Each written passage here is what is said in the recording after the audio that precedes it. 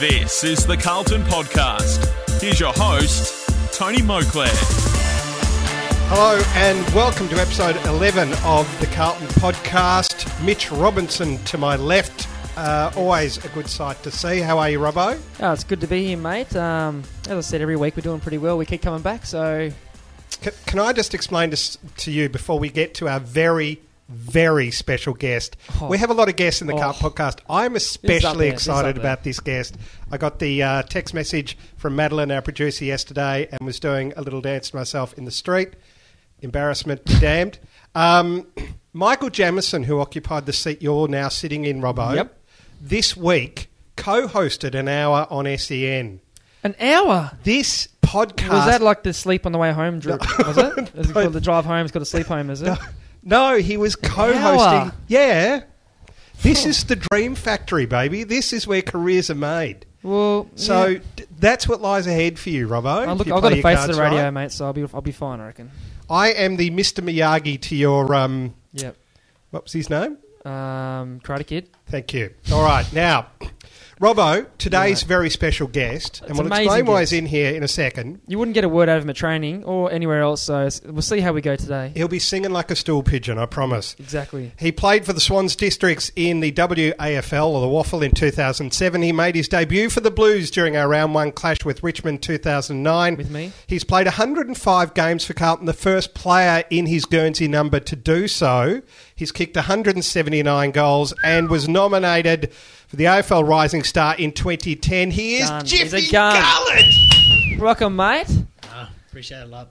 Be honoured to be on this podcast. It's very well done. Jiffy, it's just wonderful to have you in here. How you going? Yeah, pretty good yourself. Yeah, good, thanks. Well, there's a lot to get to today. We've got Greg Swan's resignation. We've got the Indigenous round, which you might know something about. First, let's talk about the Adelaide game. Now, Robbo, you were benched for this. By saying benched, I mean you were kind of serving your 1 week suspension. Yes, I was. No, but I was still watching. I went to the game and went down and had a look, and the boys, because we're playing against our old teammate Eddie Betts, I thought it'd be a good match. And as I said on my Facebook, on my fan page, I said, I hope Eddie Betts plays well, but goes home with a loss. So well, he did both, and it worked out well. So I was glad he played well, but it was even better that we got the win. Jiffy, how was it playing against Eddie?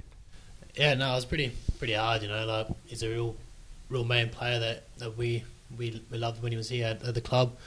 But unfortunately, he went to Adelaide back home, and it was like it's weird, like seeing him in the other opposition jumper, what he could do for us, what he showed that night. Yeah, because he nearly sunk us. There was a couple of trademark Betts passages of play that you realise why he was so loved at the club. Any banter the week before the game, leading up to the game? Was there any text messages thrown around or anything? Or yeah, there was always from Eddie trying to get some words out of us, but never gave in.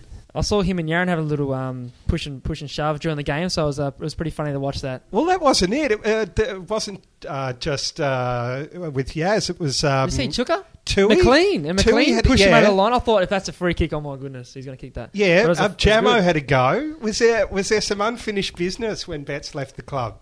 No, I'm not sure. It was just, it's just like every other player when they go to leave their club. It's always the same. They're always going to give you crap no matter what and get into you. So it doesn't matter who you are, where you are, pretty much. It was a great moment at the end, Robbo, where everyone went up to him. It was a lot like when Kennedy left and played his first game, Carlton v West Coast. He was mobbed by everyone, and it's a great sign of just how much or how well regarded a player is at the club. He started crying too. Did he? I'm sure he did. Well, that's right. He's a big man, Probably make a funny YouTube video about it. Jiffy, can you just tell us how it's affected you? Because you're a pretty tight unit, the three amigos. You were 1/3 of that. How did it affect you when Eddie said he was leaving? He told us about it, and it's hard. Being with him for 6 years over here, lived with him for nearly half a year, and then we just ended up become real good mates and real close with each other. So, but it was hard. It was hard at time. Coming to training every day, he's not here, and just in the in our meetings, he was always sitting next to us up top. So, but now he's not there. pretty empty space. Empty space, pretty quiet. So now Murphy's pretty much come on top. I left that spot too. When Eddie left, I left me, him, and Jeffy sat next to each other. So when Eddie left, I left as well. I moved down next to Dennis because he's next in line. Yeah. Okay, gotcha. So line of succession. Okay, being good friends with Eddie, then you would have special insight to the horror and the trauma that he experienced when he lived with Robbo, when they shared a house. Were there any kind of stories that he told, or was he still too traumatised to open up about what it was like to share a house with Mitch Robinson? Probably not podcast worthy. No, he hasn't said much. I lived with Eddie before Robbo moved in. Oh, okay. Oh, rightio, mate. I was there before he moved in, and then you could have warned me before I went in there. Then Yaz ended up moving in, got a place together. So, but no, I haven't said anything bad. Not that I'm not aware of. Mate, I was the good house, mate. It was the other way around. I was traumatised by living with them. Well, Eddie's not here to give us his side of the story because Adelaide, give him a phone call, Adelaide won't release him for the podcast. What was your impression of the game? You're on for the last quarter. You're a high impact player. Yeah. How was that quarter? Because that was when the game was there to be won. That was a really frantic quarter of football. Yeah, the game. Yeah, the last quarter pretty much game was up and about for both teams. Anything could happen, and I came on the last quarter, and I was just trying to get near where the ball was, so because they didn't have much left, and few missed kicks we missed at the start of the game where we could have gone in front, and then didn't end up happening, and then missed a few 50 metres, got it given away, and then they got a goal or two out of it, and just let them get back into it, and we let Eddie get loose pretty much, and then he got them back in the game. But was lucky enough to held on for the rest of the game, and lucky enough to come off with the win. What's your headspace like in a game that's that tight, Robbo? Because I mean, as a supporter, I was in the world's most depressing pub watching it on Foxtel. I won't tell you which pub it is. But what pub was it? I'm not. It's the local, and it's a DIVE. Off the record? No, it wasn't. The pressure. Like any time you go near the ball, is your heart's in your mouth? Are you thinking, "Don't screw this up"? What's your headspace like in a tight game like that? Well, even just watching, I think I get more nervous watching the boys play than actually playing myself. It's pretty full on. Last quarter, as Jeffy was saying, like every possession counts, and every mark and play on, and every aspect of the game, like given an inch or take an inch, it's win or lose situation. So, they had their scoring shots, and we missed some of ours, and I think we dissected the last couple of minutes of the game in the review on Monday, and there's things we could do better, but. Yeah, getting away with the W's is a massive win for us, and I thought it was one of the better games I've seen for a long time. It was back and forth, and it was a real showcase of some skill and the pressure, because they're known for their tackling ability and their quick scoring. So I think we did pretty well with that, and they beat Collingwood the week before, and we got over them in the end, and it's a big game this weekend. We can't just rest on our morals for last week. It's just time to focus on Brisbane. Well, we will get to that in a sec. I'm not going to talk about. Certainly one of the most interesting, deliberately out-of-bounds decisions I think I've ever seen in the history of the AFL. That was it Jamos or Tui's? Which I saw Rowie get a dunk for sorry, it was Rowie, yeah. When he fumbled it over the line. Yeah. Yeah, it was... I didn't get that because I'm a supporter, not a player. I wonder how you guys go with that, because you can never kind of objectively interpret the rule. Rowie was running with the ball. It seemed about half a foot in front of him. He didn't get it in time. It went over, and then it was paid. I thought it was a joke when the ump did it. Anyway, how was that when the siren went, Jeffy? And to get away, it wasn't a huge margin. We're up by 20 points. Seesawing game. When the siren went, what was your feeling? Oh, it's an awesome feeling when you win any kind of game, and in the position that we're in now, we're really grateful that we got the win, because we want to keep going forward, and every team wants to make finals, so we want to keep going in the right direction and keep improving as we go along. So it was good. It was a good feeling getting the win, and every team does want to lose. Otherwise, you're going to have that not that good feeling. But it's always a good feeling when you win. Seems a lot more positive spirit in the playing group. It does. No, even just around the club, we've always been positive this year. Like, we knew there was some things we had to work on, close knit inside and outside. But the first 4 games, we know we didn't get any wins, and the boys, we all knew exactly what we had to do to work on it. The game plan has not changed at all. It's just been more execution and having a bit more confidence when you're going forward. And blokes have been kicking some good goals, and everything's just kind of fitting into place now. But we're still 4-5, so we're still not on par where we want to be. But the only way we can go up is kicking more wins. But yeah, you don't want to do a Jack Rewald and tell me a little bit more about the game plan? No, I don't know. I think I'll stay away from that. But if I do say something and come out and kick 11 goals on the weekend, then you know what? I'll give you the whole details of all our structures and everything. So. Oh, please. Now, speaking of which, we are playing Brisbane. It's a very important round. Before we get to that, though, Jiffy, part of my, believe it or not, research for the podcast, I had to suffer through watching your highlights reel from 2012, Jiffy, which was awesome. You played a brilliant game against Brisbane that year. How many? I'm not sure. There was at least one from a set shot, beautiful kick, and from a great grab too. So I'm hoping you keep up that form. It is Indigenous round. And now, what are you doing now?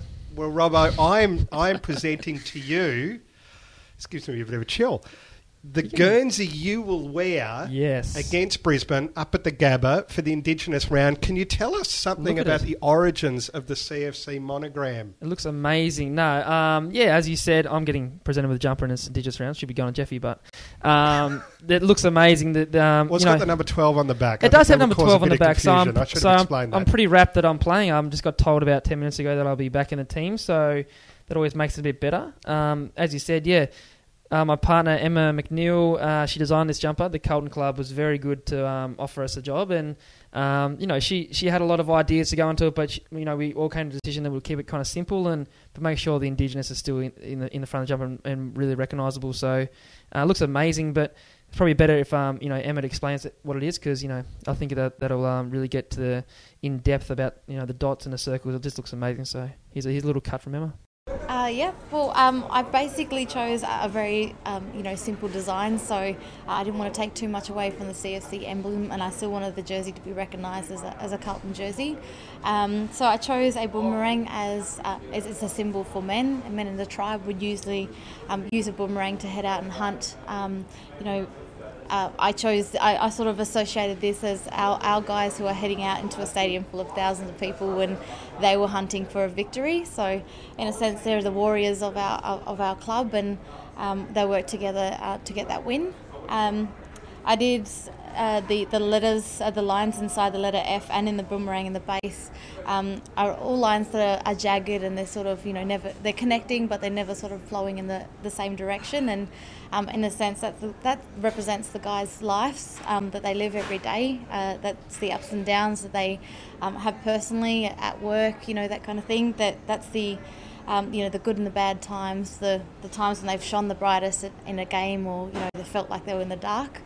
And then we had the circles in the boomerang and the dots. They basically represent the support system that the boys have. So that's their parents, their partners, the fans that have supported them continuously since the beginning, and will continue to support them in the future as well. So.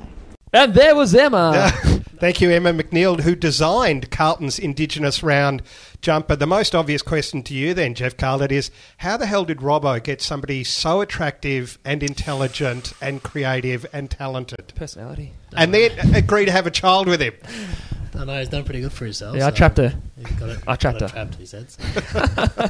Well, you can actually see a picture of the happy family with baby boy Chance on the Carlton website. But just looking at the Indigenous round jumper, Jeffy Garlett, how does that go, I guess, firstly, what does that mean to you? And how does that go, I guess, representing the very broad nation that is Indigenous Australia? Yeah, means a lot. The AFLs and the clubs letting every team in the AFL to get an Aboriginal design on the jumpers. I think it's for the first time in history they've ever done it. So it means a lot to all us players because playing for our culture and our family means heap. And being Aboriginal, not many players out there. I think there's only roughly 81 or 90 players out there. So we'd love to see more Indigenous players to get out there and to play for our culture and for our family. So, but having the design and the way Emma did it up, it looks awesome, and I'm very honoured to wear this jumper and to have this design on the front. Means a lot. How was your journey into the AFL? Because I know there's quite a story there. There was There was heartache, there were obstacles, there was drama. In terms of how you got to arrive at Carlton, can you just talk us through that? Yeah, my family lived in the country, and I had some... In WA? In WA, yeah. Yep. In Australia. Oh, sorry. I thought you were Irish. I thought you were one of those Dublin recruits. What, you're on your mob now. So, whoops. No, but yeah, my family, mum and dad were living in Meriden, and for me to get where I am now, I had to do it the hard way. I had to live in Perth. I couldn't keep travelling back and forward from the country because it was like 3.5 hours out of town. And I was lucky enough to stay with Andrew Emily from West Coast. I was lucky enough to stay with his parents, and they looked after me pretty well. And I was really honoured and grateful that they open arms to let me come in. So and yeah, I didn't get picked up in the first year. When I was 18, 19 years old, I didn't get picked up in that draft. So that time I was I'm not going to get picked up. But then I just I'll give it one more year, have one more crack, and I was lucky enough that Carlton picked me up in the first pick in the rookie list. I'd say we were lucky too, Jeffy. How do you? I mean, extended family is obviously the centre of Aboriginal life. How do you go being in Melbourne with your extended family over in WA? Does that make it especially hard on you being Indigenous, do you think? No, it is hard. Like, leaving WA is like 4.5 hours on a flight. But yeah, it's a long transition. Coming from Perth to Melbourne to a bigger city, bigger place, and heaps of people around. But it's different. It's hard.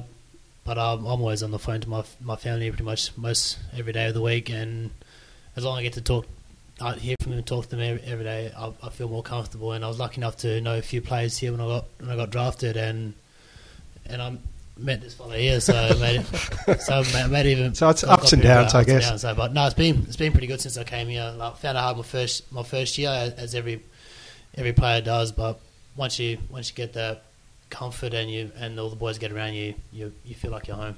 Jeffy was confident from day one. He told Rats the first day he got here that he'll play round one in his first year, and no one could believe it. This is a little skinny kid from WA on the rookie list, and shown everyone up, and he actually played round one, so it's crazy. I can honestly say within the fans there were big raps early on Jeffy Garlett. I will debuted with this bloke. Fondly remember that. Were your parents at your debut game? Yeah, they came across to my debut. But I don't remember saying that to Ras, but that's a story. But I'll go along. Well, if Robbo says it, then it's true. I've heard it on the traps. Like I didn't hear it, but I'll go along with it. So I was lucky enough. Played my first game. I was lucky enough to get my first touch and kicked a goal. So I was happy with that. Mum was second touch, first goal, but.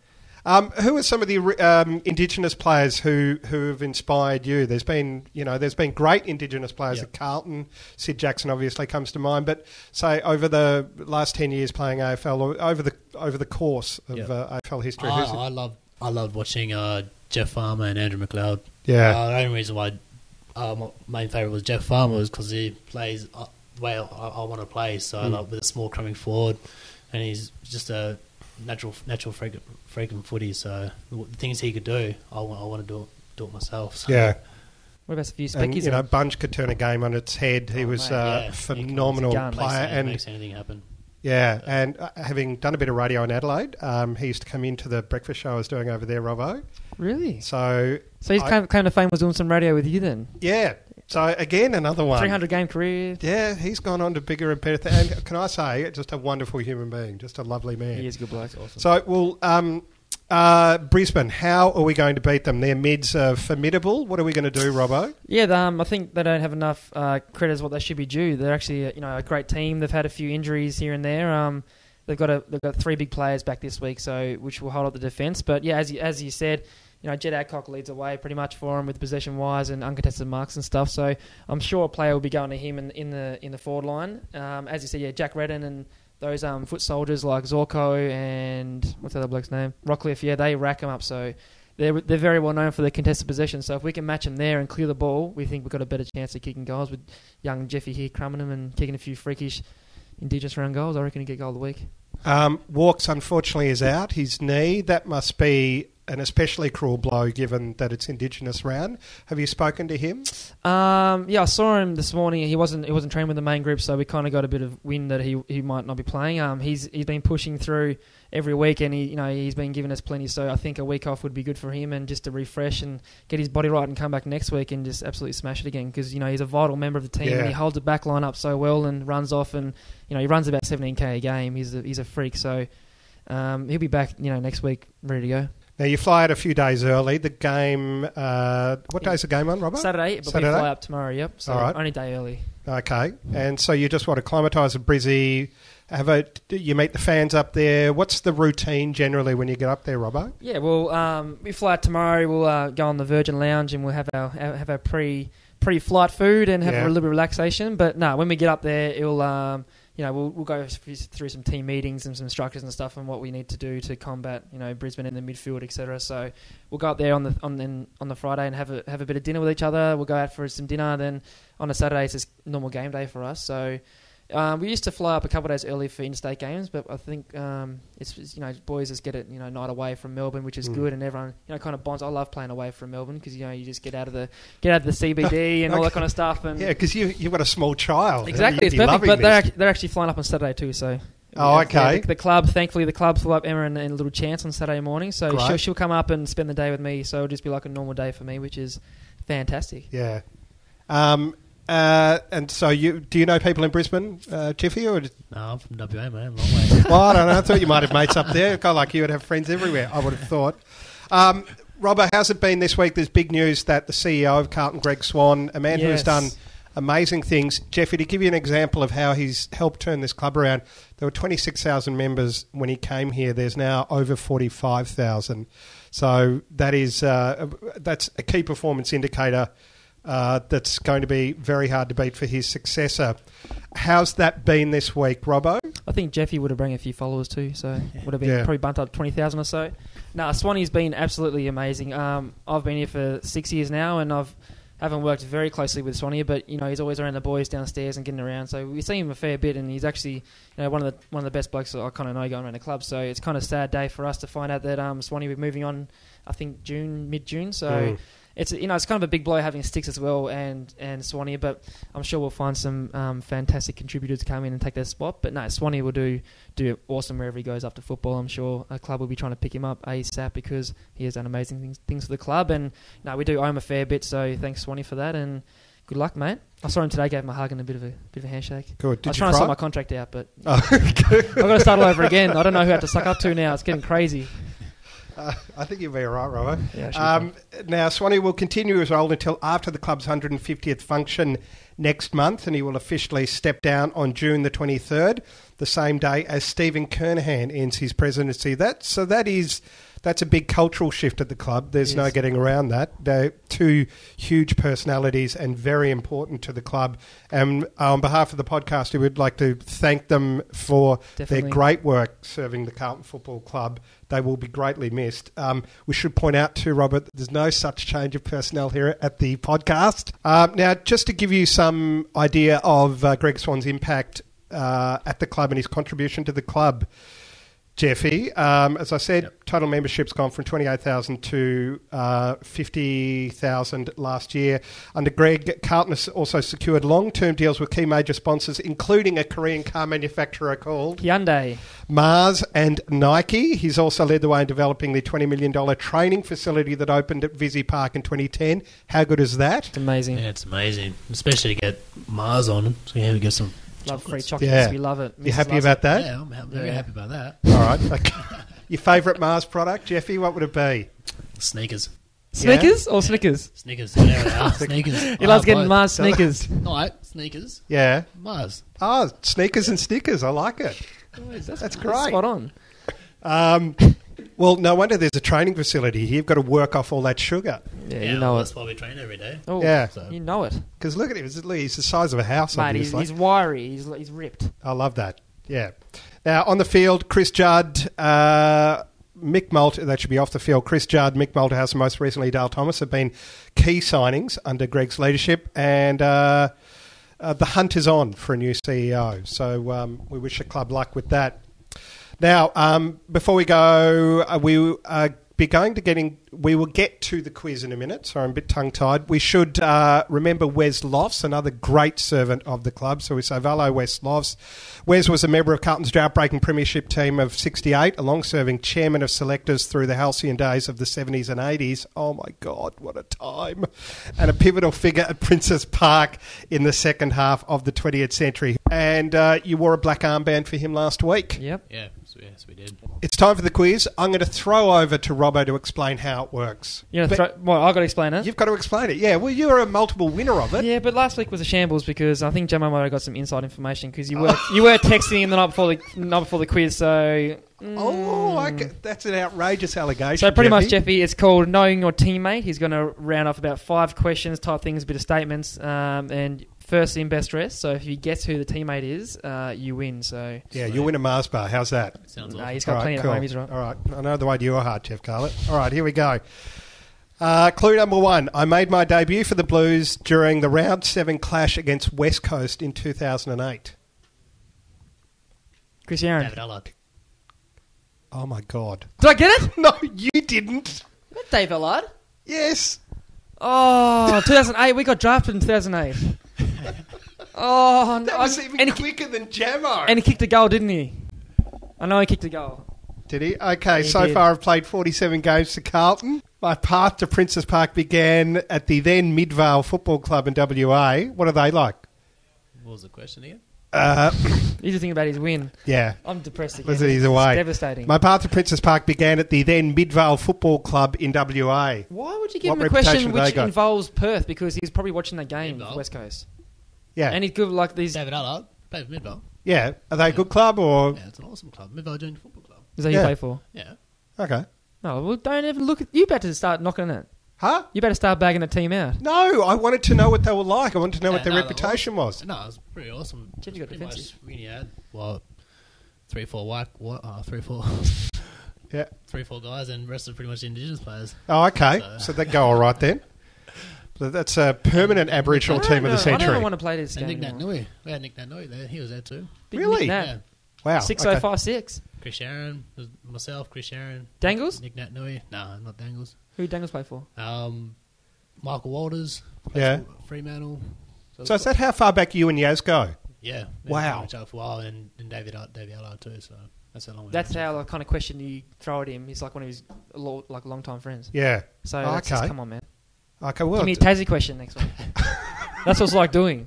I was only one bloke off. So I'm getting bagged here. That's I'm confident from both sides. Do you even want to hear the rest of the clues? Yes, I do. Okay, here we go. Clue number 4. After a brief season with Swans District in the Waffle, Dave Allard. I was recruited by Carlton. Dennis Armfield. What have I done now? Dennis Armfield. Huh? Oh, is it Allard? Is it still Allard? Yeah, it's still Allard. Okay. Yep. Yeah, not Jeff Garlett. After a brief season with Swan Districts in the Waffle, I was recruited by Carlton as selection number 34 in that year's rookie draft. After a brief stint with Carlton's then AFL affiliate, the Bull Ants, I was promoted to the senior squad when Andrew Walker was placed on the long-term injury list. He's been there about 7 times, I think. Yes. In 2009, I was awarded Best Clubman at Carlton's B&F. That's a pretty good achievement. Yeah, yep. He is. And he's guested on the podcast before. Oh, not this year, though. No, I think it was last year. If we start... You know I'm deaf. Start going down Dave Allard's path, getting him on the podcast, and I know that I'm doing a bad job. Well, we've done a great job today. We got Jeff Garlett. Thank you so much. Good luck for Indigenous round. No problems. Thanks for having me. And we would love to have you back anytime you're ready, willing and able. Yeah, when he want me to send me an invite, I'll be here. Yeah, great. Robbo. I'm going to write that down. We got it on recorded, so... Okay. Great work from Emma designing the Indigenous round jumper. It's awesome to have you back in the team for the Indigenous round against Brisbane. Yep. Unfortunately, the Adelaide game would have been a Mitch Robertson picnic. We still got the win, so... But exactly. No Mitch Robertson win. Mitch Robertson win. Yeah, that's what we want to see. And we'll catch you next week on the podcast. Go Baggers.